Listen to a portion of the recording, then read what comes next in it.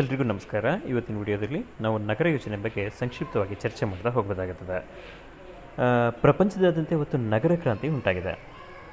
ಕೈಗಾರೀಕರಣ ನಗರೀಕರಣಕ್ಕೆ ಎಡೆ ಮಾಡಿಕೊಟ್ಟಿದೆ. ಅಂದರೆ ಕೈಗಾರಿಕಾ ಕ್ರಾಂತಿಯಿಂದಾಗಿ ಸಾಕಷ್ಟು ನಗರಗಳು ಇವತ್ತು ಅಭಿವೃದ್ಧಿ ಹೊಂದಿತ್ತು ನೋಡ್ತಾ. ಅಂದರೆ ಹೊಸ ನಗರಗಳ ನಿರ್ಮಾಣ, ಹಳೆ ನಗರಗಳ ಅಭಿವೃದ್ಧಿ ಇವೆಲ್ಲವೂ ಕೂಡ ಆಗ್ತಾ ಇರೋದು ಕೈಗಾರಿಕಾ ಕ್ರಾಂತಿಯಿಂದಾಗಿ. ನಾವು ನೋಡ್ತಾ ಹೋಗೋದು ಯಾವುದೊಂದು ಹೊಸ ಕೈಗಾರಿಕೆ ಒಂದು ನಿರ್ಮಾಣ ಆಯಿತು ಅಂದ್ಬಿಟ್ರೆ ಅಲ್ಲೊಂದು ಹೊಸ ವ್ಯವಸ್ಥೆ, ಅಂದರೆ ಹೊಸ ನಾಗರಿಕ ವ್ಯವಸ್ಥೆ ಅಲ್ಲಿ ಉಗಮ ಆಗ್ತಾ ಹೋಗುತ್ತೆ. ಈ ಥರ ಒಂದು ಕೈಗಾರಿಕಾ ಕ್ರಾಂತಿಯಿಂದಾಗಿ ಇವತ್ತೇನಾಗಿದೆ, ನಗರೀಕರಣಕ್ಕೆ ಒಂದು ದಾರಿ ಮಾಡಿಕೊಡ್ತಾ ಇದೆ.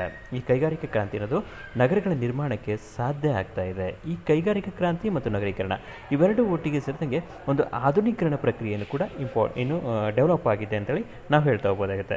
ಕೈಗಾರಿಕರಣ ಮತ್ತು ಜನರ ಕೇಂದ್ರೀಕರಣದಿಂದ ನಗರ ಜನಸಂಖ್ಯೆ ಅಪರಿಮಿತವಾಗಿ ಬೆಳೀತಾ ಇದೆ. ಕೈಗಾರಿಕೆಗಳು ಹೆಚ್ಚಿನದಾಗಿ ಆಗ್ತಾ ಇರೋದ್ರಿಂದ ಅದೇನಾಗುತ್ತದೆ, ಜನರು ಕೂಡ ಒಂದು ಕಡೆ ಕೇಂದ್ರೀಕರಣ ಆಗ್ತಾರೆ. ಅಂದರೆ ಇವತ್ತು ಏನಾಗಿದೆ ಅಂದರೆ ಉದ್ಯೋಗಕ್ಕೋಸ್ಕರ ಜನರು ಗ್ರಾಮೀಣ ಪ್ರದೇಶದಿಂದ ನಗರ ಪ್ರದೇಶಗಳಿಗೆ ವಲಸೆ ಹೋಗ್ತಾ ಇರೋದು ಒಂದು ಸಾಮಾನ್ಯ ಸಂಗತಿಯಾಗಿದೆ. ಈ ಕಾರಣದಿಂದ ಏನಾಗಿದೆ ಅಂದರೆ ಅಲ್ಲಿ ಜನಸಂಖ್ಯೆ ಅಪರಿಮಿತವಾಗಿ ಹೆಚ್ಚಾಗ್ತಾ ಇದೆ.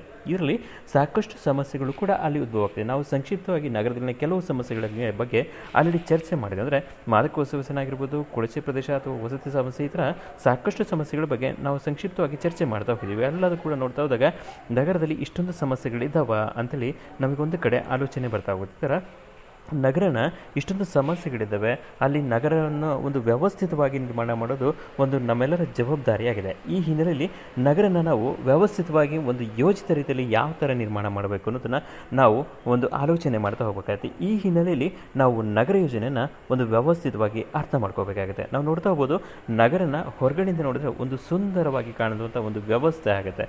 ಆದರೆ ನಗರದ ಒಳಗಡೆ ಹೋದರೆ ಅಲ್ಲಿ ಸಾಕಷ್ಟು ಸಮಸ್ಯೆಗಳು ಕಾಣ್ತಾ ಹೋಗ್ತವೆ.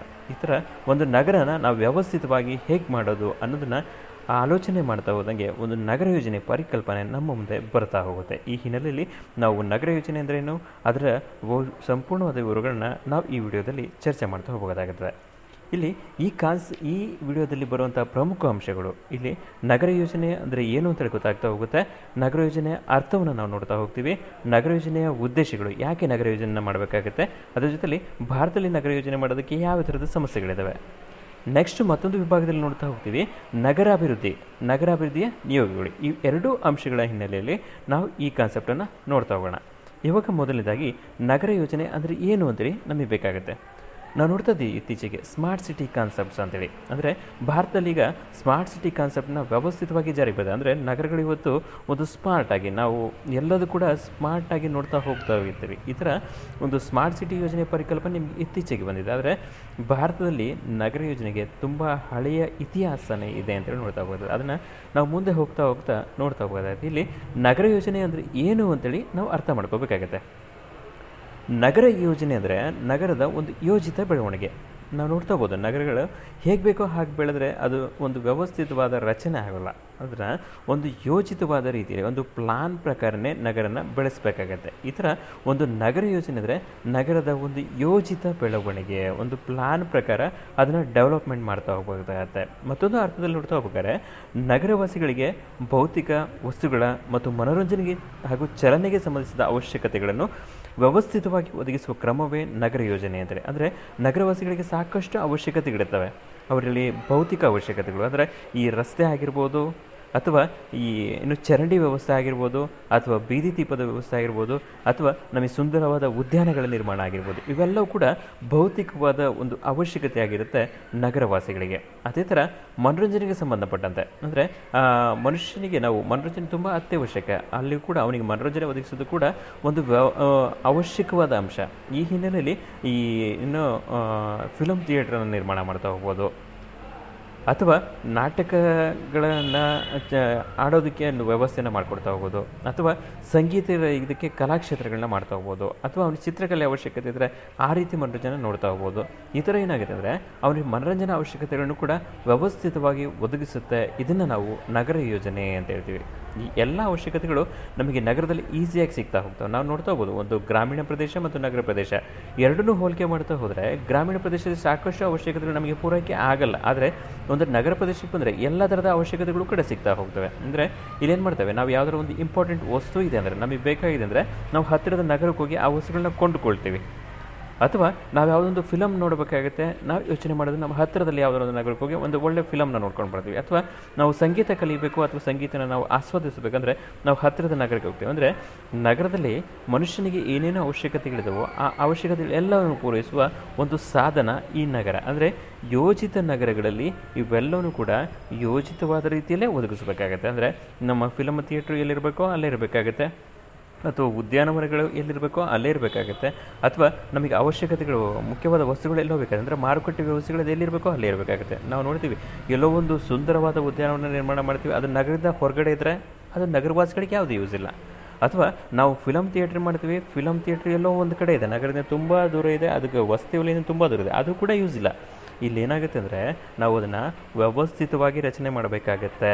ನಮಗೆ ಉದ್ಯಾನವನಗಳು ಎಲ್ಲಿರಬೇಕೋ ಅಲ್ಲೇ ಇರಬೇಕಾಗತ್ತೆ, ಮನೋರಂಜನೆ ಫಿಲಮ್ ಥಿಯೇಟ್ರ್ ಎಲ್ಲಿರಬೇಕೋ ಅಲ್ಲಿರಬೇಕಾಗುತ್ತೆ, ಅಥವಾ ಮಾರುಕಟ್ಟೆ ಅಥವಾ ಅವಶ್ಯಕತೆ ವಸ್ತುಗಳನ್ನ ಪೂರೈಕೆ ಮಾಡೋದಕ್ಕೆ ನಮಗೆ ಬೇರೆ ಬೇರೆ ಅಂಗಡಿಗಳು ಅವೆಲ್ಲಿರಬೇಕೋ ಅಲ್ಲಿರಬೇಕಾಗುತ್ತೆ. ಇದೆಲ್ಲದೂ ಕೂಡ ಒಂದು ಪ್ಲಾನ್. ಈ ನಗರ ಯೋಜನೆ ಅನ್ನೋದು ಒಂದು ವ್ಯವಸ್ಥಿತವಾದ ಯೋಜಿತ ಬೆಳವಣಿಗೆ ಅಂತೇಳಿ. ಅಂದರೆ ಈ ನಗರಗಳು ವ್ಯವಸ್ಥಿತವಾದ ಒಂದು ರಚನೆಯನ್ನು ಮಾಡ್ತಾ ಹೋಗಬೇಕಾಗುತ್ತೆ. ಇದು ನಗರ ಯೋಜನೆಯ ಒಂದು ಪ್ರಮುಖ ಅಂಶ. ನಗರ ಯೋಜನೆ ಅರ್ಥ ಮಾಡ್ಕೋಬೇಕಂದ್ರೆ ನಾವು ಈ ಅಂಶಗಳೆಲ್ಲವೂ ಕೂಡ ಗಮನ ಹರಿಸಬೇಕಾಗತ್ತೆ. ನಾವು ನೋಡ್ತಾ ಹೋಗೋದು ಇವತ್ತು ನಗರ ಯೋಜನೆ ಅಂದರೆ ನಾವು ಸಾಕಷ್ಟು ಅಂಶಗಳನ್ನ ಅಲ್ಲಿ ನೋಡ್ತಾ ಹೋಗ್ತೀವಿ. ನಗರ ಯೋಜನೆಯಲ್ಲಿ ಇವತ್ತು ನಾವು ಮಹಾನಗರ ಪಾಲಿಕೆ ಆಗಿರ್ಬೋದು ಅಥವಾ ನಗರಸಭೆಗಳಾಗಿರ್ಬೋದು, ಅಲ್ಲಿ ನಗರ ಯೋಜನೆಗೆ ಸಂಬಂಧಪಟ್ಟಂತೆ ಒಬ್ಬ ಇಂಜಿನಿಯರ್ ಕೂಡ ಇರ್ತಾನೆ. ಅಂದರೆ ನಗರನ ಪ್ಲಾನ್ ಮಾಡೋದಕ್ಕೆ ನಾವು ಇಂಜಿನಿಯರ್ಸ್ ಅಂದರೆ ಒಟ್ಟು ಒಂದು ಮನೆಗಳನ್ನ ನಿರ್ಮಾಣ ಮಾಡ್ತಾನೆ, ಕಟ್ಟಡಗಳನ್ನ ನಿರ್ಮಾಣ ಮಾಡ್ತಾನೆ, ಅಷ್ಟು ಮಾತ್ರ ಗಮನಿಸ್ತೀವಿ. ಆದರೆ ಇವತ್ತು ನಗರ ಯೋಜನೆ ಮಾಡೋದಕ್ಕೂ ಕೂಡ ಒಬ್ಬ ತಂತ್ರಜ್ಞ ಬೇಕಾಗತ್ತೆ. ನಗರ ಯೋಜನೆ ಕೂಡ ಒಂದು ಇಂಪಾರ್ಟೆಂಟ್ ಅಂಶ. ನಗರಗಳು ವ್ಯವಸ್ಥಿತವಾಗಿ ಬೆಳವಣಿಗೆ ಹೊಂದಬೇಕು ಅಂತೇಳಿ ನಾವು ನೋಡ್ತಾ ಹೋಗ್ಬೋದು. ಇಲ್ಲಿ ನಗರ ಯೋಜನೆಯಲ್ಲಿ 2 ಥರ ನಗರ ಯೋಜನೆಗಳನ್ನ ನಾವು ನೋಡ್ತಾ ಹೋಗೋದಾಗತ್ತೆ. ಅಂದರೆ 2 ಬಗೆಗಳಿದ್ದಾವೆ ಅಂತೇಳಿ, ಒಂದು ಭೌತಿಕ ಯೋಜನೆ, ಮತ್ತೊಂದು ಸಾಮಾಜಿಕ ಯೋಜನೆ ಅಂತೇಳಿ. ಅಂದರೆ ಈ ಭೌತಿಕ ಯೋಜನೆ ಏನೇನಿರುತ್ತೆ ಅಂದರೆ ಅಲ್ಲಿ ನಿರ್ಮಾಣಗಳು ಮತ್ತು ಸ್ಥಳ ಸಂಬಂಧ ವಿನ್ಯಾಸ, ಕಟ್ಟಡಗಳು, ಸಂಪರ್ಕಗಳು, ಇವೆಲ್ಲವೂ ಕೂಡ ನಾವೇನು ಹೇಳ್ತೀವಿ ಅಂದರೆ ಭೌತಿಕ ಯೋಜನೆ ಅಂತೇಳಿ. ಅಂದರೆ ಹೊರಗಡೆ ಕಾಣ್ತಾ ಹೋಗೋದು. ಈ ರಸ್ತೆಗಳನ್ನ ನಾವು ಯಾವ ಥರ ನಿರ್ಮಾಣ ಮಾಡಬೇಕಾಗುತ್ತೆ, ಅಥವಾ ಯಾವ ಪ್ರದೇಶಕ್ಕೆ ಯಾವ ಥರದ ರಸ್ತೆಗಳು ಬೇಕಾಗುತ್ತೆ, ವಸತಿ ವಲಯಕ್ಕೆ ಯಾವ ಥರ ರಸ್ತೆಗಳು ಬೇಕಾಗುತ್ತೆ, ಅಥವಾ ಹೈವೇ ಇರುತ್ತೆ ಅಲ್ಲಿ ಯಾವ ಥರದ ರಸ್ತೆಗಳನ್ನ ನಿರ್ಮಾಣ ಮಾಡಬೇಕಾಗುತ್ತೆ, ಅಥವಾ ಒಂದು ಉದ್ಯಾನವನಗಳನ್ನ ಯಾವ ರೀತಿ ನಿರ್ಮಾಣ ಮಾಡಬೇಕಾಗುತ್ತೆ, ಅಥವಾ ನೆಲ ಬಳಕೆಗಳನ್ನ ಯಾವ ರೀತಿ ಮಾಡ್ಕೋಬೇಕಾಗುತ್ತೆ. ಅಂದರೆ ಜನರು ಯಾವ ಥರ ಅಲ್ಲ ಭೂಮಿಯನ್ನು ಬಳಕೆ ಮಾಡ್ಕೊಂಡಿದ್ದಾರೆ ಅದ್ರ ಕಡೆ ಗಮನ ಹರಿಸೋದು ಭೌತಿಕ ಯೋಜನೆ. ಅಥವಾ ಕಣ್ಣಿಗೆ ಕಾಣುವಂಥ ಒಂದು ಯೋಜನೆ, ಇದು ಭೌತಿಕ ಯೋಜನೆ ಆಗಿದೆ. ಮತ್ತೊಂದು ಸಾಮಾಜಿಕ ಯೋಜನೆ. ನಾವು ಸಾಮಾಜಿಕ ಯೋಜನೆ ನೋಡ್ತಾ ಹೋಗ್ಬೇಕಾದ್ರೆ ನಗರಗಳು ನಗರ ಸಮೂಹಗಳ ಒಂದು ಸಂಘಟಿತ ಜೀವನವನ್ನು ಏರ್ಪಾಡು ಮಾಡುತ್ತೆ ಈ ಸಾಮಾಜಿಕ ಯೋಜನೆ ಅಂತೇಳಿ. ಅಂದರೆ ಇದು ಕಟ್ಟಡ, ಸಾರಿಗೆ ಅಥವಾ ಮನೆಯನ್ನು ಒದಗಿಸುವ ಒಂದು ಕ್ರಮ ಅಲ್ಲ, ಇದಕ್ಕೆ ವಿರುದ್ಧವಾಗಿ ಅಂದರೆ ಇದೊಂದು ಬೇರೆ ದಾರಿಯಲ್ಲಿ ನೋಡ್ತಾ ಹೋಗುತ್ತೆ, ಬೇರೆ ವ್ಯೂವಲ್ಲಿ ನಾವು ನೋಡ್ತಾ ಹೋಗ್ತೀವಿ. ಇಲ್ಲಿ ಅಂದರೆ ಒಂದು ಸಭ್ಯ ಜೀವನವನ್ನು ನಡೆಸೋದಕ್ಕೆ ಸಾಮಾಜಿಕ ಜೀವನ ಅಂತೇಳಿ ನಾವು ಹೇಳ್ತಾ ಹೋಗ್ತೀವಿ. ಅಂದರೆ ಈ ಸಾಮಾಜಿಕ ಯೋಜನೆ ಅಂತೇಳಿ ನಾವು ಸೋಷಿಯಾಲಜಿ ಸ್ಟೂಡೆಂಟ್ ಆಗಿದ್ದೀವಿ, ನಾವೆಲ್ಲರೂ ಕೂಡ ಮನುಷ್ಯನಿಗೆ ಸಾಮಾಜಿಕ ಜೀವನ ಅನ್ನೋದು ತುಂಬಾ ಇಂಪಾರ್ಟೆಂಟ್ ಆಗುತ್ತೆ. ಅದಕ್ಕೋಸ್ಕರ ಸಾಮಾಜಿಕ ಯೋಜನೆ ಕೂಡ ನಿರ್ಮಾಣ ಮಾಡೋದು ತುಂಬ ಇಂಪಾರ್ಟೆಂಟ್ ಆಗುತ್ತೆ. ಇಲ್ಲಿ ನಾವು ಏನು ಹೇಳ್ತೀವಿ ಅಂದರೆ ಒಂದು ವಸತಿ ವಲಯ ಇದೆ ಅಂದರೆ ಅಲ್ಲಿ ಒಂದು ಸುಂದರವಾದ ಉದ್ಯಾನವನ ಹತ್ತಿರ ಇರಬೇಕಾಗತ್ತೆ, ಅಥವಾ ದೇವಾಲಯಗಳು ನಿರ್ಮಾಣ ಆಗಿರಬೇಕಾಗತ್ತೆ, ಅಥವಾ ನಾವು ವಾಕಿಂಗ್ ಟ್ರ್ಯಾಕನ್ನು ನಿರ್ಮಾಣ ಮಾಡಬೇಕಾಗತ್ತೆ. ಅಲ್ಲೇನೆಂದರೆ ನಮಗೆ ನೆರೆಹೊರೆಯನ್ನು ತುಂಬ ಇಂಪಾರ್ಟೆಂಟ್ ಆಗುತ್ತೆ. ಇದನ್ನು ಕೂಡ ನಾವು ಗಮನದಲ್ಲಿ ಇಟ್ಕೊಂಡು ಏನು ಮಾಡಬೇಕಾಗುತ್ತೆ, ನಗರ ಯೋಜನೆಯನ್ನು ಮಾಡ್ತಾ ಹೋಗಬೇಕಾಗತ್ತೆ.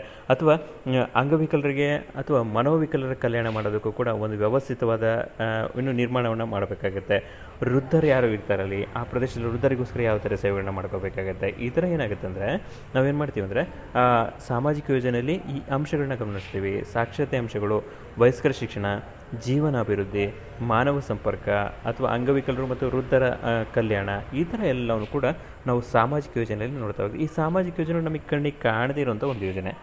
ಆದರೆ ಒಂದು ನಗರ ಯೋಜನೆಯಲ್ಲಿ ಸಾಮಾಜಿಕ ಯೋಜನೆಯನ್ನು ಕೂಡ ತುಂಬಾ ಇಂಪಾರ್ಟೆಂಟ್ ಆಗುತ್ತೆ. ಅಂದರೆ ಸಾಮಾಜಿಕ ಸಂಬಂಧ ಅನ್ನೋದು ತುಂಬ ಇಂಪಾರ್ಟೆಂಟ್ ಆಗ್ತಾ ಹೋಗುತ್ತೆ. ಈ ಥರ ನಾವು ನಗರ ಯೋಜನೆ ಅರ್ಥ ಮಾಡ್ಕೋಬೇಕಾದ್ರೆ ನಗರ ಯೋಜನೆ ಬಗ್ಗೆಯೂ ಕೂಡ ವ್ಯವಸ್ಥಿತವಾಗಿ ಅರ್ಥ ಮಾಡ್ಕೊಳ್ತಾ ಹೋಗಬೇಕಾಗತ್ತೆ.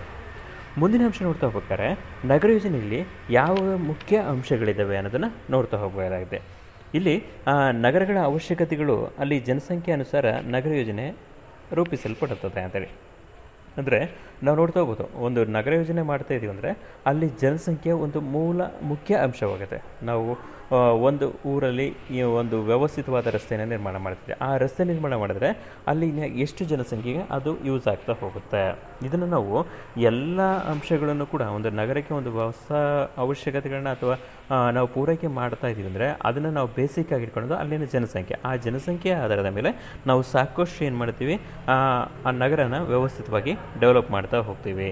ನಗರ ಯೋಜನೆ ಅಂದರೆ ನಗರದ ಅವಶ್ಯಕತೆಗಳನ್ನು ಪೂರೈಸುವುದಲ್ಲದೆ ನಗರದ ಶುಚಿತ್ವ, ಆರೋಗ್ಯ ಮತ್ತು ನಗರ ಜೀವನವನ್ನು ಸುಗಮಗೊಳಿಸಲು ರಚಿಸುವ ಕಾನೂನು ಮತ್ತು ನಿಯಮಗಳು ಕೂಡ ಆಗಿವೆ ಅಂತೇಳಿ.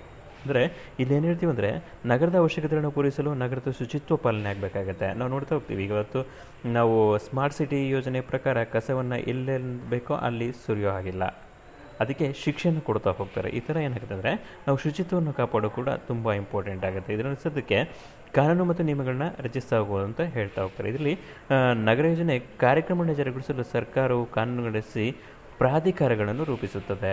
ಅಂದರೆ ನಾವು ಸರ್ಕಾರ ರಸ್ತೆ ನಿರ್ಮಾಣ ಮಾಡುತ್ತೆ, ಅಥವಾ ಚರಂಡಿ ವ್ಯವಸ್ಥೆ ನಿರ್ಮಾಣ ಮಾಡುತ್ತೆ, ಅಥವಾ ಸುಂದರವಾದ ಉದ್ಯಾನವನಗಳ ನಿರ್ಮಾಣ ಮಾಡುತ್ತೆ, ಅಥವಾ ದೇವಾಲಯಗಳ ನಿರ್ಮಾಣ ಮಾಡೋದಕ್ಕೆ ಸಹಕಾರ ನೀಡುತ್ತೆ. ಇವೆಲ್ಲವೂ ಕೂಡ ಸರ್ಕಾರದ ಜವಾಬ್ದಾರಿ ಆಗಿದ್ರೂ ಕೂಡ ಅದನ್ನು ವ್ಯವಸ್ಥಿತವಾಗಿ ನೋಡ್ಕೊಳ್ಳೋದು ಅಲ್ಲಿನ ನಾಗರಿಕರ ಜವಾಬ್ದಾರಿಯಾಗಿರುತ್ತೆ. ಆಕಸ್ಮಿಕವಾಗಿ ಇವರು ಸಾರ್ವಜನಿಕ ಕಟ್ಟಡಗಳಂದರೆ ಸಾರ್ವಜನಿಕ ಉದ್ಯಾನವನ ಅಥವಾ ಕೊಳಚೆ ಅಥವಾ ಚರಂಡಿ ವ್ಯವಸ್ಥೆ ಅಥವಾ ಬೇರೆ ಸಾರ್ವಜನಿಕ ಕಟ್ಟಡಗಳು ಯಾವುದೇ ಇದ್ವು ಅವಕ್ಕೇನೋ ತೊಂದರೆ ಮಾಡಿದ್ರು ಅಂದರೆ ಅದಕ್ಕೋಸ್ಕರ ಶಿಕ್ಷೆ ಕೊಡೋದಕ್ಕೆ ಸರ್ಕಾರ ಕೆಲವೊಂದು ಪ್ರಾಧಿಕಾರಗಳನ್ನು ಕೂಡ ರಚಿಸ್ತಾ ಇರುತ್ತೆ. ಈ ಹಿನ್ನೆಲೆಯಲ್ಲಿ ನಾವು ನಗರ ಯೋಜನೆ ಮುಖ್ಯಾಂಶಗಳನ್ನ ನೋಡ್ತಾ ಹೋಗಬೇಕಾಗತ್ತೆ. ಇಲ್ಲಿ ಹೇಳ್ತಾರೆ ಮೊದಲನೇ ಅಂಶ ನೆಲದ ಬಳಕೆಯ ಮೇಲೆ ನಿಯಂತ್ರಣ ಅಂತೇಳಿ. ಅಂದರೆ ನಮಗೆ ಗೊತ್ತು, ಭೂಮಿಯನ್ನು ಯಾವತ್ತೂ ಕೂಡ ನಾವು ಹೆಚ್ಚು ಮಾಡೋಕ್ಕಾಗಲ್ಲ ಅಂತ. ಅಂದರೆ ಭೂಮಿ ಅನ್ನೋದು ಒಂದು ನಿರ್ದಿಷ್ಟವಾದಂಥ ಒಂದು ವಸ್ತು. ಅಲ್ಲೇನು ಮಾಡ್ತೀವಿ ಅಂದರೆ ನಾವು ನೆಲವನ್ನು ಒಂದು ಮಿತಿಯಲ್ಲಿ ಬಳಕೆ ಮಾಡ್ಕೋಬೇಕಾಗತ್ತೆ ಅಂತೇಳಿ. ಇಲ್ಲೇನು ಮಾಡುತ್ತೆ, ಜನಸಂಖ್ಯೆ ಹೆಚ್ಚಾಗ್ತಿರೋದ್ರಿಂದ ನೆಲದ ಬಳಕೆಯ ಮೇಲೆ ಒಂದು ಒತ್ತಡ ಹೆಚ್ಚುತ್ತಾ ಇದೆ ಅಂತೇಳಿ. ನಾವು ಅನ್ಕೊತೀವಿ ಒಂದು ಸೀಮಿತವಾದ ಪ್ರದೇಶದಲ್ಲಿ ಜನಸಂಖ್ಯೆ ಹೆಚ್ಚಾಗ್ತಾ ಹೋಗುತ್ತೆ. ಅಲ್ಲೇನಾಗುತ್ತೆ ಅಂದರೆ ನಾವು ನೆಲವನ್ನು ಎಷ್ಟು ಬೇಕೋ ಅದಕ್ಕಿಂತ ಹೆಚ್ಚಿನದಾಗಿ ಬಳಸ್ಕೊಳ್ತಾ ಹೋಗ್ತೀವಿ. ನಾವು ಒಂದು ಎಕ್ಸಾಂಪಲ್ ತಗೊಳ್ತಾ ಹೋದರೆ ಬೆಂಗಳೂರು ನಗರ ಅಂತ ಅಂದ್ಕೊಳ್ಳೋಣ. ಬೆಂಗಳೂರು ನಗರ ಅಲ್ಲಿನ ಮಿತಿಗಿಂತ ಹೆಚ್ಚಿನದಾಗಿ ಅಲ್ಲಿ ಜನಸಂಖ್ಯೆ ಆಗ್ತಾಯಿದೆ. ಅವಾಗ ಏನಾಗುತ್ತೆ ಅಂದರೆ ಅವರು ಭೂಮಿಯನ್ನು ಹೆಚ್ಚು ಬಳಕೆ ಮಾಡೋದಕ್ಕೆ ಪ್ರಯತ್ನ ಪಡ್ತಾರೆ. ಇಲ್ಲಿ ನಾವು ಭೂಮಿಯನ್ನು ಹೆಚ್ಚು ಬಳಕೆ ಮಾಡೋಕ್ಕೆ ಪ್ರಯತ್ನ ಪಡ್ತೀವಿ ಅಂದರೆ ಭೂಮಿಯನ್ನು ಜಾಸ್ತಿ ಮಾಡೋದಕ್ಕೆ ಸಾಧ್ಯ ಇಲ್ಲ.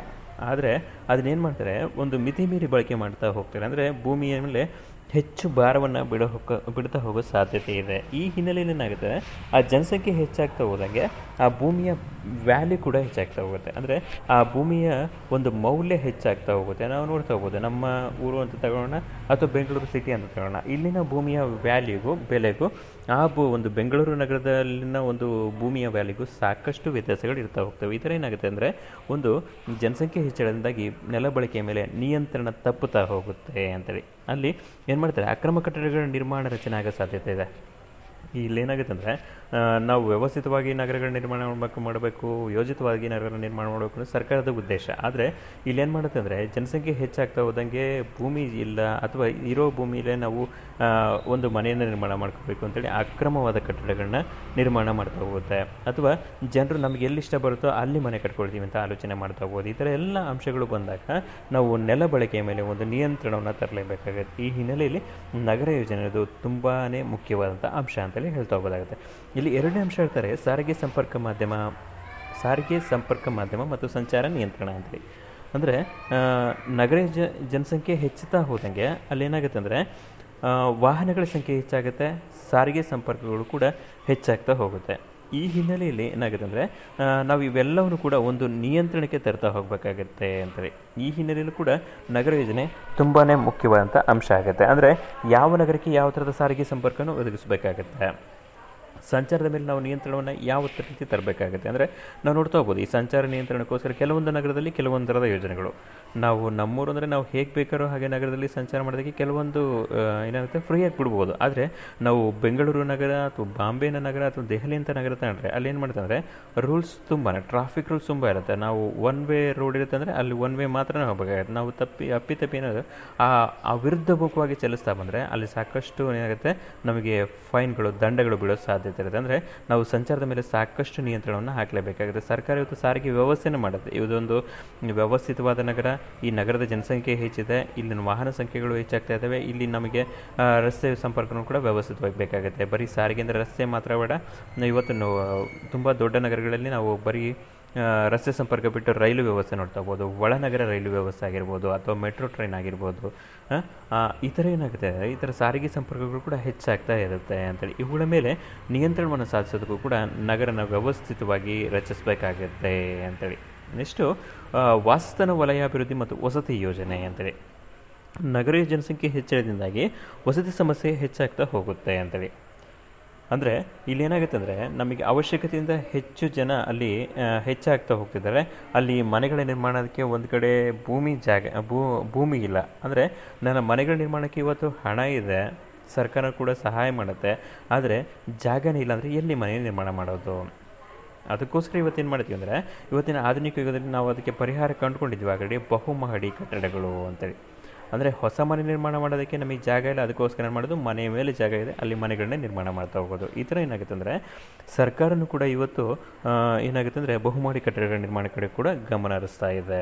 ಈ ಥರ ನಗರದಲ್ಲಿ ಈ ವಸತಿ ವಲಯಗಳನ್ನ ನಿರ್ಮಾಣ ಮಾಡೋದು ಸರ್ಕಾರದ ಸಂಪೂರ್ಣ ಜವಾಬ್ದಾರಿಯಾಗುತ್ತೆ. ಅಂದರೆ ವಾಸಸ್ಥಳ, ಯಾರೋ ಒಬ್ಬ ವ್ಯಕ್ತಿ ವಾಸ ಮಾಡ್ತಿದ್ದಾರೆ, ಒಂದು ಮಾರುಕಟ್ಟೆ ಪ್ರದೇಶದಲ್ಲಿ ನಾವು ಮನೆಗಳ ನಿರ್ಮಾಣ ಮಾಡೋದಕ್ಕೆ ಅವಕಾಶ ಕೊಟ್ಟರೆ ಅದು ವಾಸಸ್ಥಳ ಆಗಲ್ಲ, ಅದು ಒಂದು ಮಾರುಕಟ್ಟೆ ಪ್ರದೇಶ. ನಾವು ನಗರೀಕರಣ ಸಿದ್ಧಾಂತಗಳನ್ನ ನೋಡ್ಬೇಕಾದ್ರೆ ನೋಡ್ತಾ ಇದ್ವಿ, ಕೇಂದ್ರೀಕೃತ ವಲಯ ಸಿದ್ಧಾಂತ ಅಥವಾ ಬಹುವಲಯ ಸಿದ್ಧಾಂತ. ಈ ಥರ ಬೇರೆ ಬೇರೆ ಸಿದ್ಧಾಂತಗಳು ನೋಡ್ತಾ ಹೋಗ್ಬೇಕಾದ್ರೆ ಅಲ್ಲೆಲ್ಲವೂ ಗೊತ್ತು ನಮಗೆ ವಲಯಗಳಿರಬೇಕಾಗುತ್ತೆ. ಅಂದರೆ ಮನುಷ್ಯ ಎಲ್ಲಿ ವಾಸ ಮಾಡಬೇಕು ಅಲ್ಲೇ ವಾಸ ಮಾಡಬೇಕು, ವ್ಯಾಪಾರ ವ್ಯವಹಾರಗಳು ಎಲ್ಲಿ ನಡೀಬೇಕು ಅಲ್ಲೇ ನಡೀಬೇಕಾಗುತ್ತೆ. ಈ ಥರ ಬೇರೆ ಬೇರೆ ಕಾರ್ಮಿಕರಲ್ಲಿ ಇರಬೇಕು ಅಲ್ಲೇ ಇರಬೇಕಾಗುತ್ತೆ. ಈ ಥರ ಸರ್ಕಾರನೂ ಕೂಡ ನಗರ ಯೋಜನೆ ಮಾಡಬೇಕಾದ್ರೆ ಈ ಅಂಶನೂ ಕೂಡ ಹೆಚ್ಚಿನ ಆದ್ಯತೆ ಕೊಟ್ಟು ಗಮನ ಹರಿಸ್ತಾ ಹೋಗುತ್ತೆ.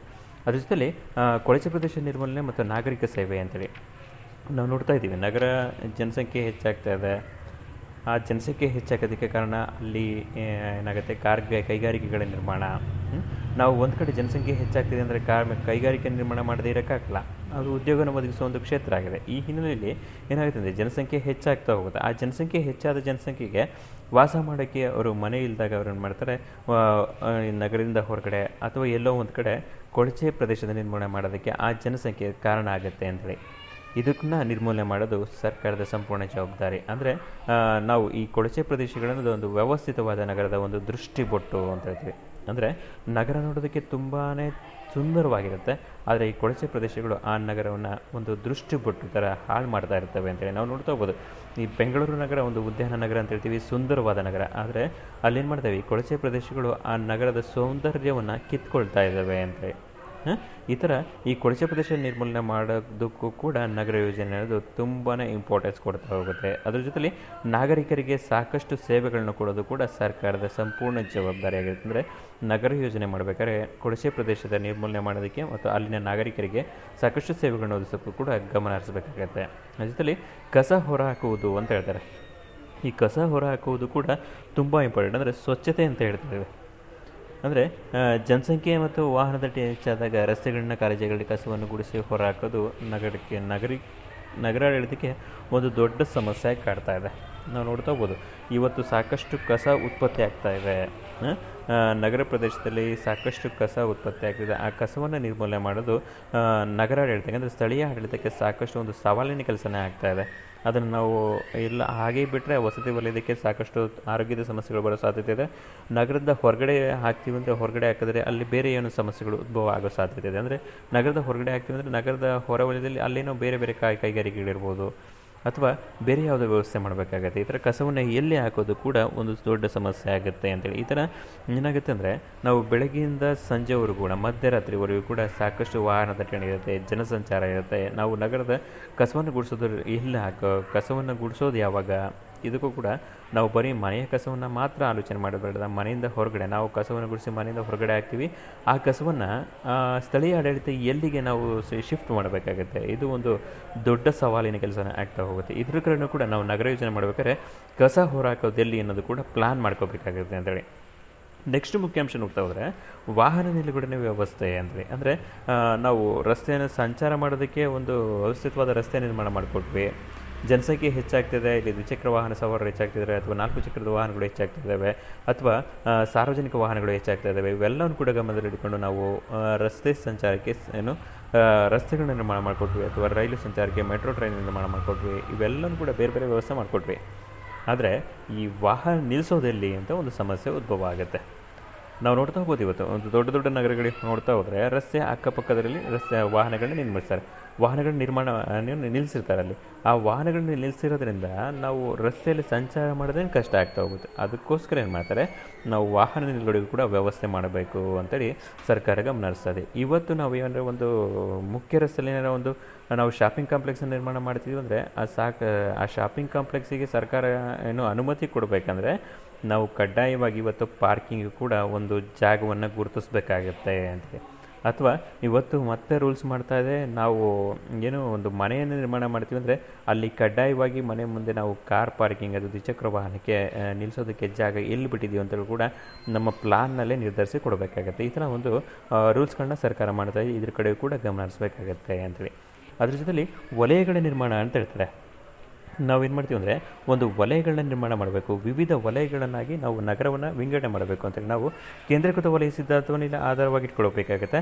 ಆ ಕೇಂದ್ರೀಕೃತ ವಲಯ ಸಿದ್ಧಾಂತೇಳಿ ಕಾರ್ಮಿಕರ ವಸತಿ ವಲಯ, ಅಥವಾ ವ್ಯಾಪಾರಿ ವಲಯ, ಅಥವಾ ಕೇಂದ್ರೀಕೃತ ವ್ಯಾಪಾರಿ ವಲಯ, ಈ ಥರ ಬೇರೆ ಬೇರೆ ವಲಯಗಳನ್ನ ನೋಡ್ತಾ ಹೋದ್ವಲ್ಲ, ಅದೇ ಥರ ನಾವು ನಗರಗಳನ್ನು ಕೂಡ ಒಂದು ವಲಯಗಳನ್ನಾಗಿ ವಿಂಗಡಣೆ ಮಾಡಬೇಕಾಗತ್ತೆ.